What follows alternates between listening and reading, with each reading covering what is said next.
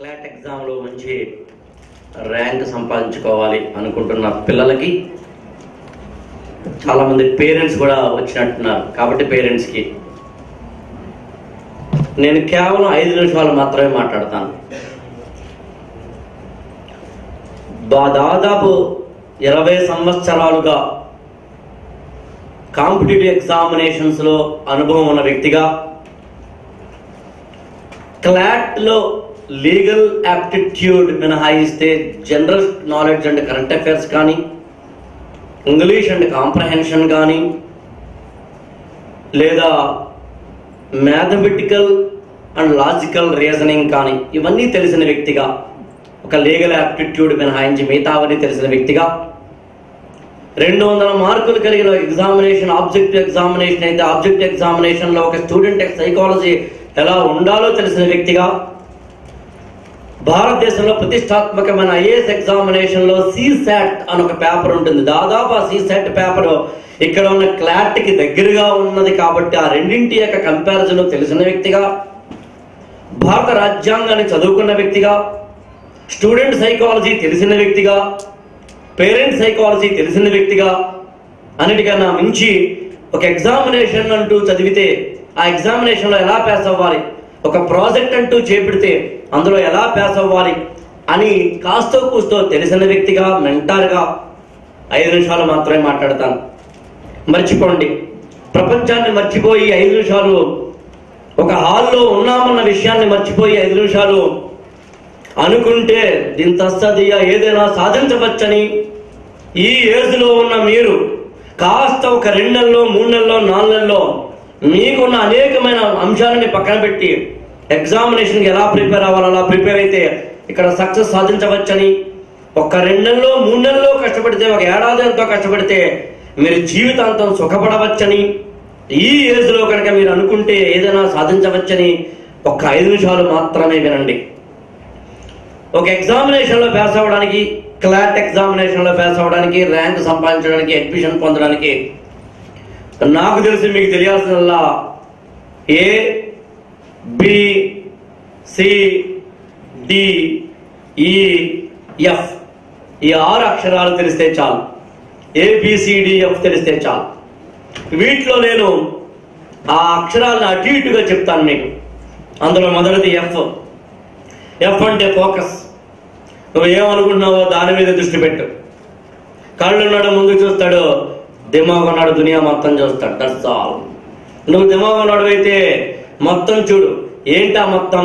ఎగ్జామినేషన్కి సంబంధించిన క్వశ్చన్స్ మొత్తం చూడు. ఎగ్జామినేషన్లో ఏమి వస్తాయి, ఏమి రావు. ఇంగ్లీష్ ఉంది, ఎలాంటి ప్రశ్నలు వచ్చేందుకు అవకాశం ఉంది. క్లాట్ అనే ఎగ్జామినేషన్ స్టాండర్డ్ ఏంటి?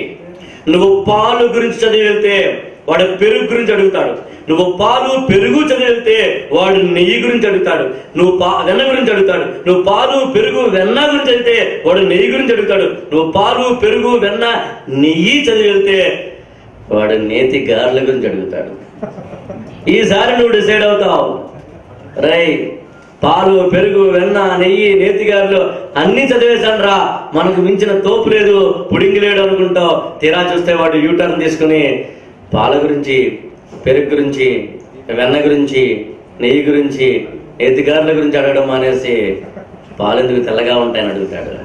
వాడు ఎగ్జామినేషన్, వాడిదిరా ఎగ్జామినేషన్ అంటే. కాబట్టి నువ్వు దిమాగున్నాడు కాబట్టి దునియా మొత్తం చూడు. ఎగ్జామినేషన్ ఏ స్టాండర్డ్లో ఉంటుందో చూడు. ఎగ్జామినేషన్ ఎక్కడ దాకా వెళుతుందో చూడు. ఎగ్జామినేషన్లో ఏవో అడుగుతాడో చూడు. అలా తెలియాలి అంటే ఓల్డ్ క్వశ్చన్ పేపర్స్ చూడాలి. అలా తెలియాలి అంటే నీకు సిలబస్ మీద కమాండ్ ఉండాలి. ఏ ఎగ్జామినేషన్కైనా ఒక సిలబస్ ఉంటుంది. క్లాట్ ఎగ్జామినేషన్ కూడా ఉంటుంది. కాకపోతే నాకు తెలిసినంత వరకు క్లాట్ ఎగ్జామినేషన్లో ఇంగ్లీష్ అంటే ఇదిగో ఇవి అడుగుతాం అని ఉండదు నాకు తెలిసి. మ్యాథమెటిక్స్ అంటే ఇదిగో న్యూమరస్యో ప్రాబబిలిటీయో ఇంకొకటో అడుగుతాం అని ఉండకపోవచ్చు. కానీ మీరు ఓల్డ్ క్వశ్చన్స్ కనుక చూస్తే ఇంగ్లీష్కి సంబంధించినంత వరకు ఇదిగో కరెక్షన్ ఆఫ్ సెంటెన్సెస్ అడుగుతారు. కరెక్షన్ ఆఫ్ సెంటెన్సెస్ లేకపోతే ఆర్డర్, సెంటెన్స్ ఆర్డర్స్లో పెట్టడమో, లేదా ఒక బ్లాంక్ ఒకటి ఇచ్చి అందులో ఒక ప్రిపోజిషన్ ఆర్టికల్ ఎలా ఉండాలో అడుగుతాడు. కాస్త ఇంగ్లీష్ గ్రామర్ నాకు తెలిసినంత వరకు ఈ తరం పిల్లలకి తెలియదు ఏదైనా ఉంది అంటే ఇంగ్లీష్ గ్రామర్. మాట్లాడగలుగుతారు కానీ మీకు గ్రామర్ తెలియదు. మనందరము కామన్ మిస్టేక్స్ కొని చేస్తాం. ఉదాహరణకి ఐఎమ్ డిస్కసింగ్ అబౌట్ టుడే అంటాం. డిస్కసింగ్ అబౌట్ అని ఇంగ్లీష్లో అనకూడదు. డిస్కస్ వస్తే, డిస్క్రైబ్ వస్తే అబౌట్ రాకూడదు. తెలుగులో మనం నేను జ్వరంతో బాధపడుతాను అంటాం. ఇంగ్లీష్లో ఐఎమ్ సఫరింగ్ విత్ ఫీవర్ అనకూడదు, సఫరింగ్ ఫ్రమ్ ఫీవర్ అనాలి. ఇలాంటి కొన్ని చిన్న చిన్నవి మీకు నాకు కాస్త కోసం శ్రద్ధ పెడితే తెలిసేవి.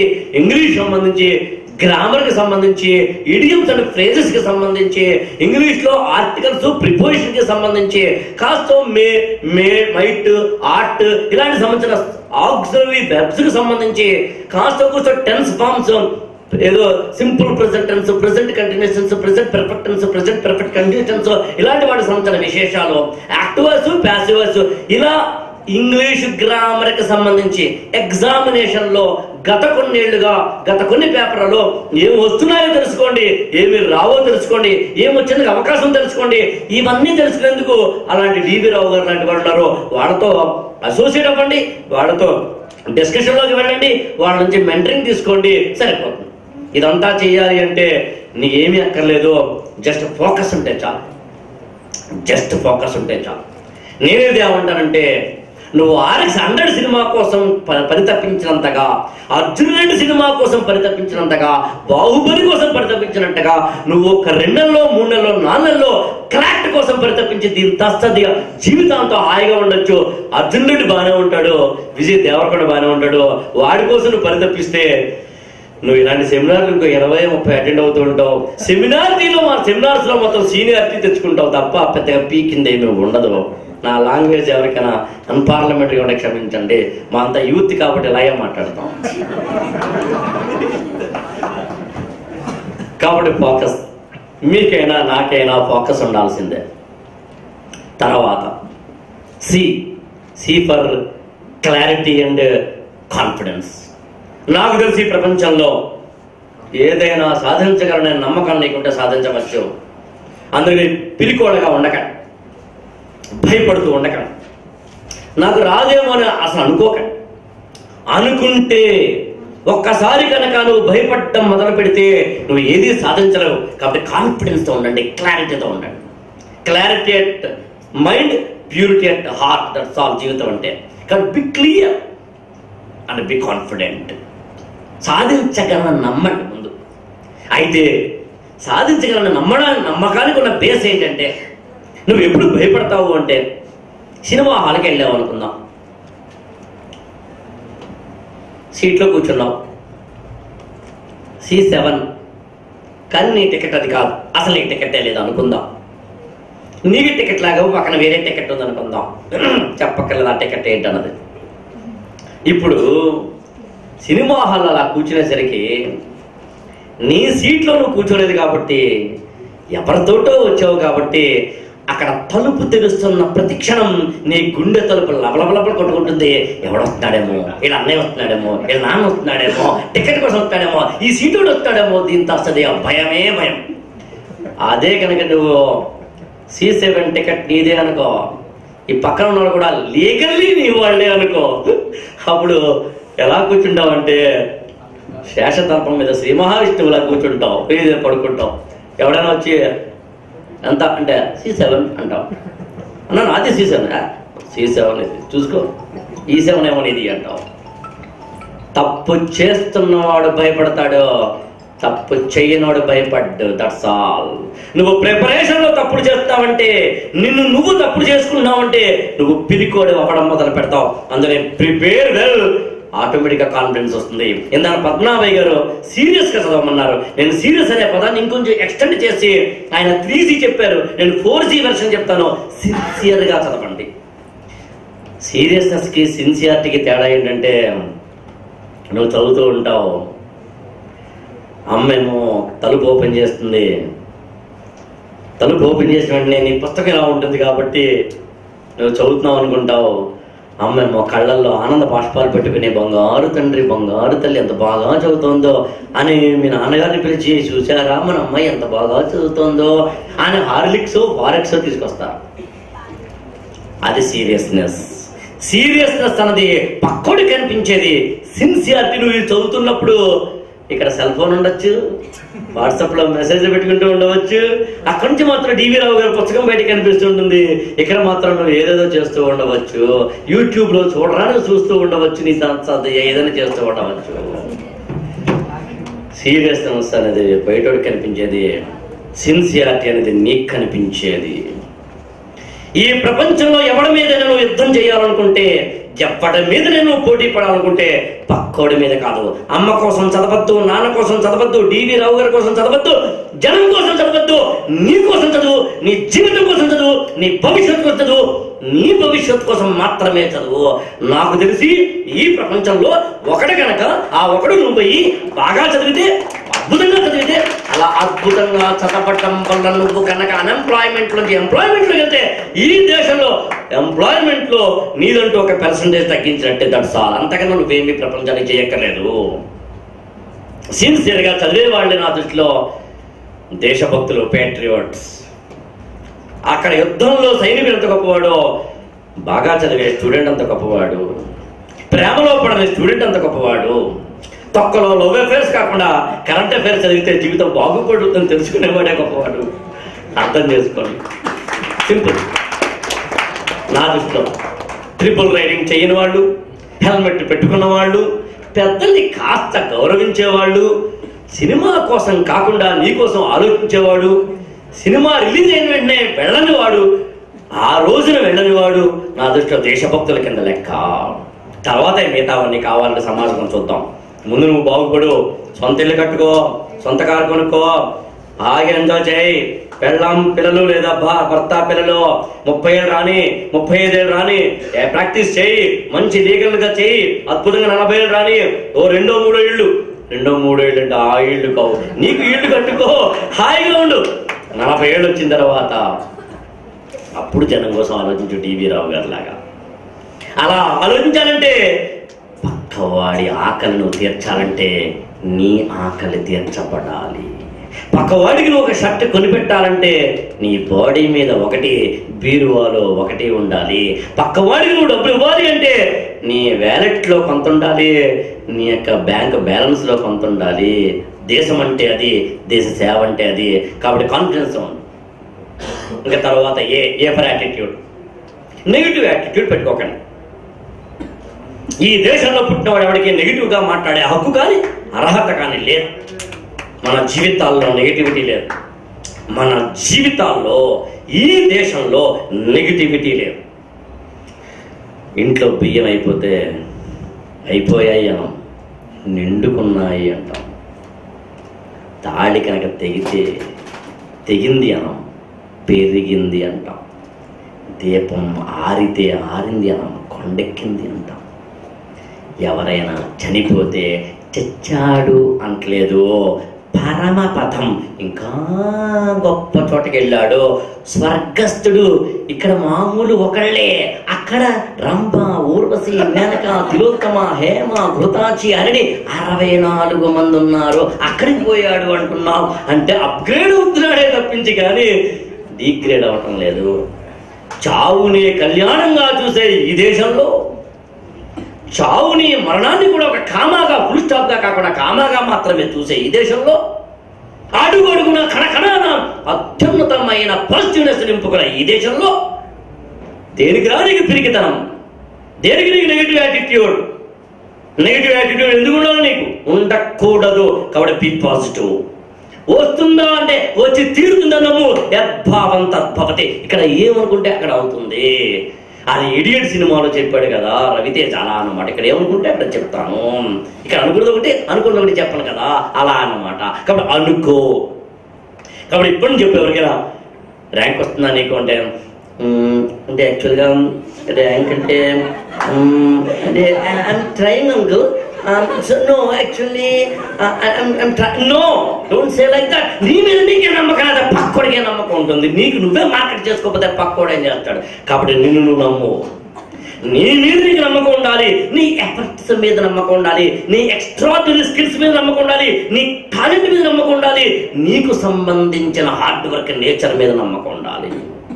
దాన్ని positive mental attitude, A for attitude. ఇంకా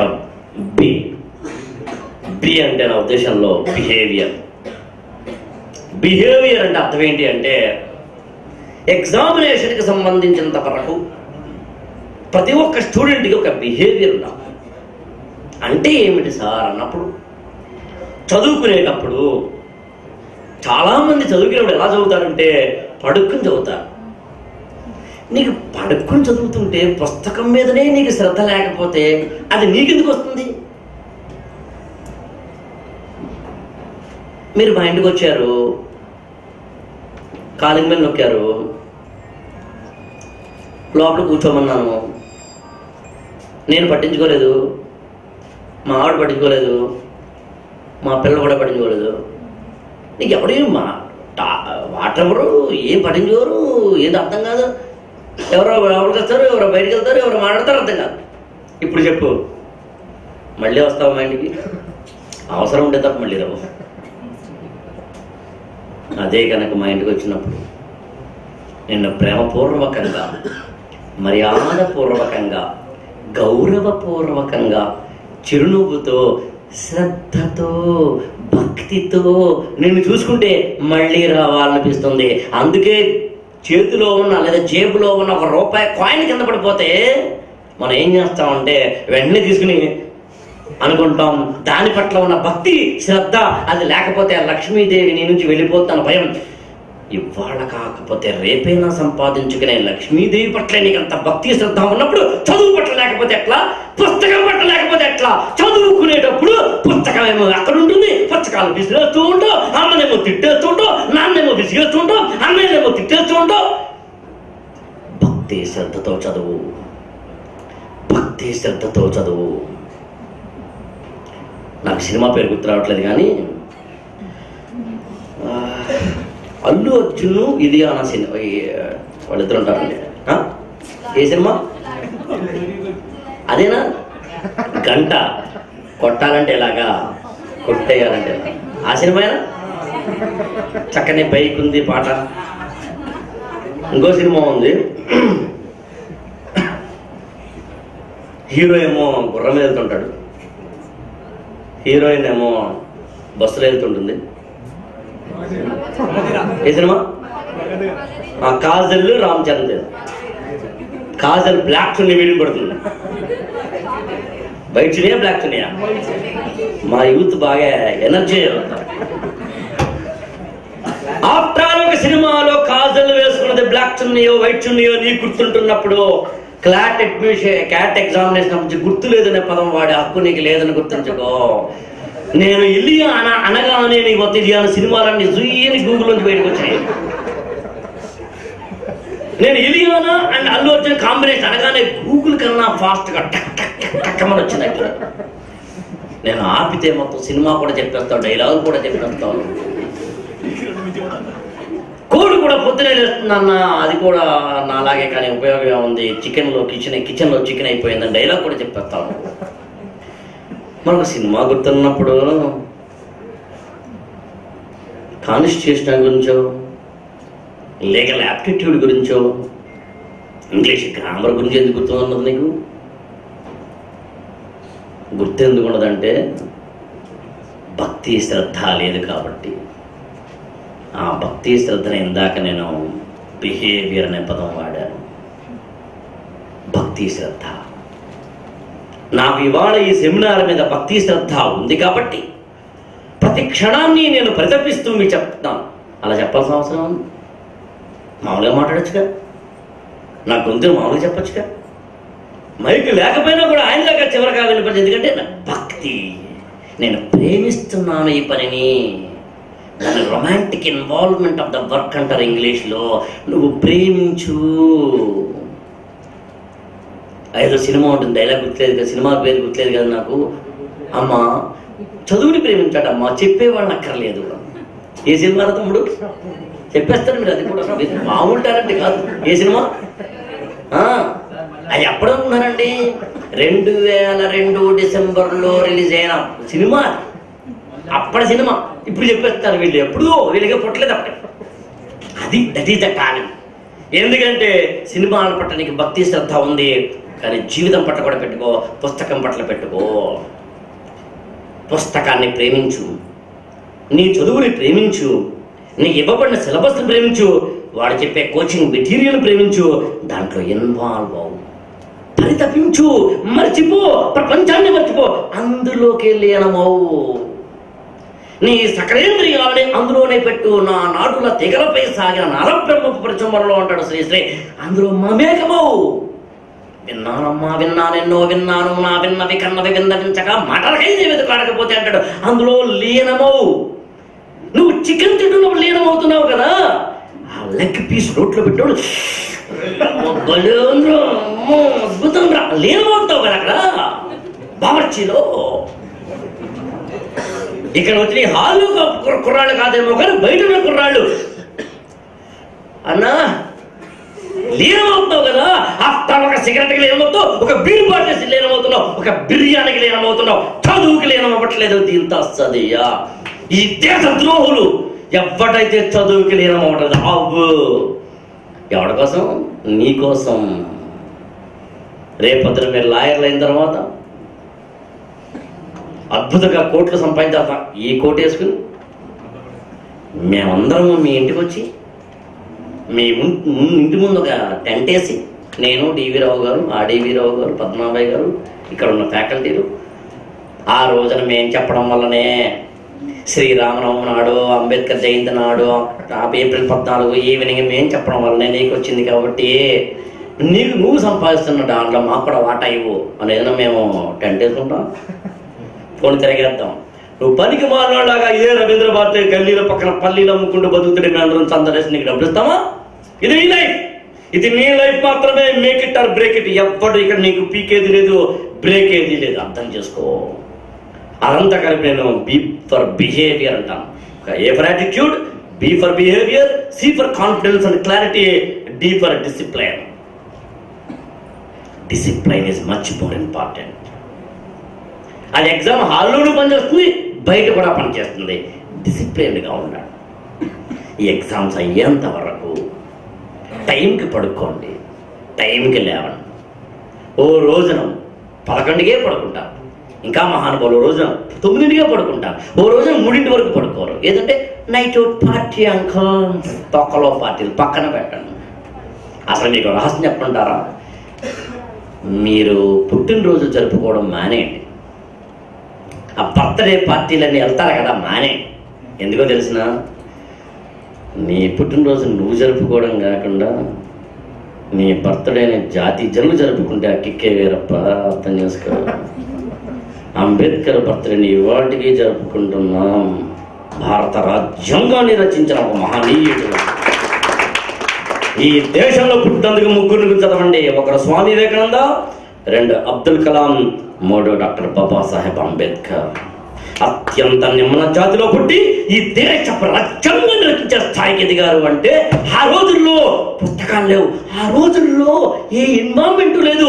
అలాంటి అత్యంత దారుణమైన పరిస్థితుల్లో ఆ చల్లని సముద్ర గర్భం దాచిన బడపానలమెంతో, ఆ నల్లని ఆకాశంలో కానరాని భాస్కరుడు అందరూ అంటారు దాసరథి. అలా ఆ రోజుల్లో సాధ్యం కాదు. అలాంటి రోజుల్లోనే అంబేద్కర్ ఈ దేశానికి రాజ్యాంగం రచించే స్థాయికి వెళ్ళారు కదా. మరి నువ్వు ఏది కావాలని ఇంటర్నెట్ ఉంది.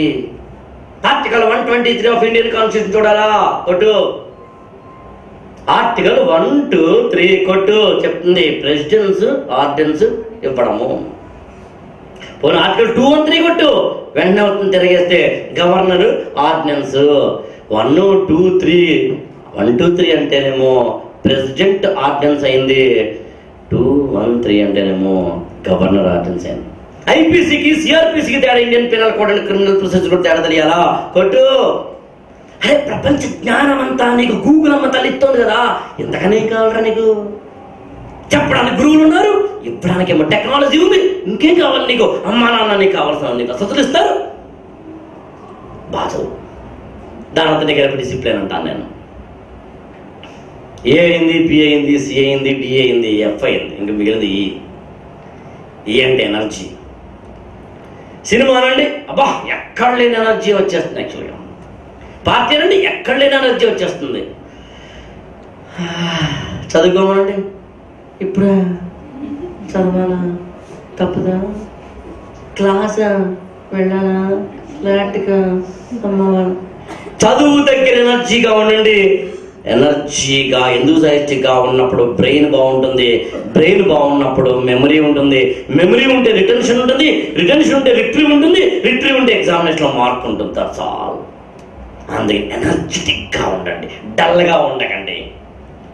16, 17, 20 లోపు సంవత్సరాలు ఉన్న మీరంత ఎనర్జెటిక్గా లేకపోతే మేమా ఉండాల్సింది. ఈ దేశానికి కాబోయే గొప్ప భావి భారత పౌరుడు మీరు. ఏదో కొంతమంది కుర్రవాళ్ళు పుట్టుకతో వృద్ధులు అంటాడు శ్రీశ్రీ, కొంతమంది కుర్రవాళ్ళు భారత జాతి నవనిర్మాతలు, యుగదూతలు అంటాడు. కాబట్టి ఎనర్జెటిక్గా ఉండండి, నిరంతరం ఉత్సాహంగా ఉండండి, చదువు పట్ల ఉత్తేజంగా ఉండండి. అలాగే మిమ్మల్ని మీరు మోసం చేసుకోకండి. మిమ్మల్ని మీరు మోసం చేసుకోకండి. చదువుకుంటుంటారు మీరు, లాస్ట్ 1 minute చదువుకుంటుంటారు మీరు, సెల్ ఫోన్ మోగుతుంది, చాలా సీరియస్ అవుతారు మీరు. Legal aptitude, English and కాంప్రహెన్షను, logical reasoning and mathematics చేస్తాను, GK and current affairs what ever it maybe చదువుతూ ఉంటారు మీరు. ఇలా కూడా సెల్ ఫోన్ మోగుతుంది. అవతల నుంచి హాయ్ వాట్సాప్లో పింగ్ అయ్యింది, నీకు వెంటనే మెసేజ్ పెట్టాను, వెంటనే నువ్వు పెడతావు హలో.